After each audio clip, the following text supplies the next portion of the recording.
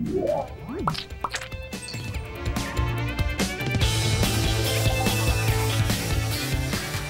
episode of App Judgment is brought to you by Netflix. Welcome to App Judgment, your source for mobile application news and reviews. I'm Chris Jennings. And I'm Stephanie Chu. Stephanie, we've been hearing a lot of talk about Google+, but what is Google+ exactly? In a sentence, to sum it up, it's Google's social network to compete with Facebook. Right, and today we're going to be talking about the Android and future iOS apps, more specifically the iOS web mobile app.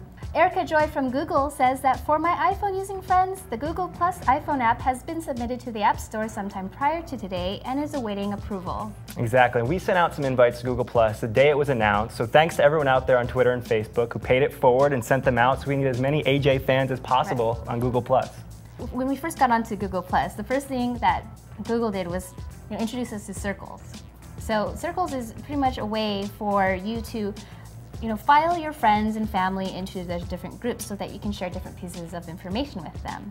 But it's not easy, right? Right, it's hard to decide which circle does this person go into, and when you're actually on the app, it's not always easy to just take a person and add them. There are a few different steps you have to do. It's a lot easier to do on the website, a little bit different on the apps.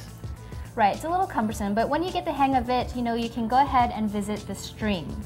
And the stream is essentially just, it's what you're used to on Facebook. It's a big, amount of posts. This is really the heart of Google+. It's where all the information comes at you, just coming at you in a stream, and you can stream by people who are nearby based on your GPS or certain circles or just everyone in general if you just want to get bombarded with all types of information.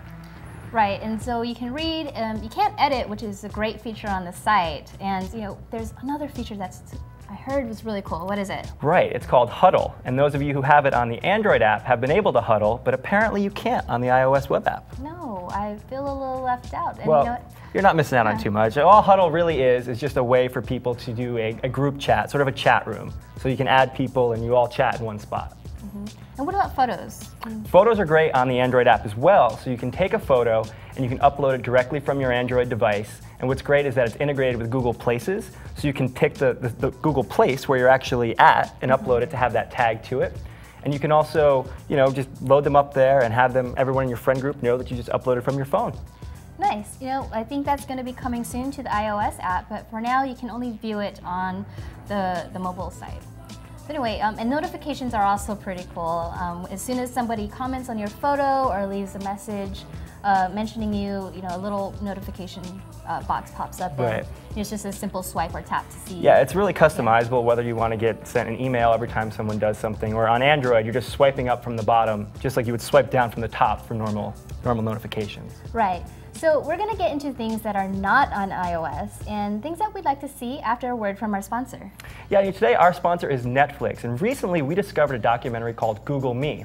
In this documentary, filmmaker Jim Clean learns more about himself and his place in the world after using Google to track down 6 other men named Jim Clean, including an Irish priest, a financial advisor, a wife-swapping swinger, and a New York cop.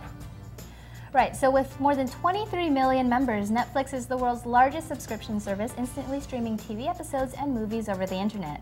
Members can instantly watch thousands of titles on a vast array of devices, streaming TV episodes and movies like Microsoft's Xbox 360, Sony's PS3 game console, and the Nintendo Wii console. And as a Netflix Unlimited member, you can instantly watch as many movies as you want, anytime you want, for one low monthly price. There are no late fees, there are no due dates, and as a new member and an App Judgment viewer, you can get a free trial membership. Go to netflix.com/AJ and sign up now. All right, back to Google+, Chris. Let's get back to it. Yeah, we have our tablets out here, we have an iPad, we have the LG G Slate, and we want to just show that the interface on here is a little bit different when you're on the tablet. It's really just sort of a stretched out phone version, right? Yeah, on the iPad it just looks like a big iPhone. And it doesn't look bad. I actually think that it looks quite beautiful, especially on the iPhone mobile site. Man, it looks great. They wrote that whole thing in HTML5s, and man, I just think I think it's better than the Android app. Yeah, I mean there are some tabs at the top of the Google mobile site that you don't see on the Android. It really integrates Google's other services well. So it's essentially all those in one app rather than on Android you have all these different apps. Yeah, that seems useful. Yeah, I hope it translates over to the app that they submitted, but we'll see. However, we don't have Hangouts, there's no video chatting, there's no photo posting from iOS devices. You can only view them. That's a bummer. Yeah, it's too bad. And there's no Huddle, which we talked about earlier, and we can't open from desktop or your phone your invites. So anyway, lastly, posting, which is the heart of it. This is something that we saw on Android as well. There's not like a universal post button on every section that you're at, so you have to like go into the post field to do it. Yeah, you can only do it from your stream, which is just kind of silly. I'd like to see that on every screen. Yeah. So, something that we're looking for in the native iOS app is integration, looking at other Google services. I really hope that we can have some photo uploads from the camera or a library because, the device is powerful. It has a camera. Why not? Yeah, no, absolutely. I've been dying to get that on the Android tablet. It would be great to have some video chat with the Hangouts, and being able to use the dual cameras on these. Despite that though, especially for the Android, it's a total download for me because it's out there right now. Right. You can download it. For iOS, maybe it'll be a will download. I will download it as soon as they let me. Yeah, which hopefully will be soon. But what do you guys think about Google+? And we know a lot of you got invites, so let us know what you think about it. You can email us at appjudgment@revision3.com, or you can visit us on Facebook, Twitter, YouTube, and always on revision3.com/appjudgment for past episodes. Bye. Take care.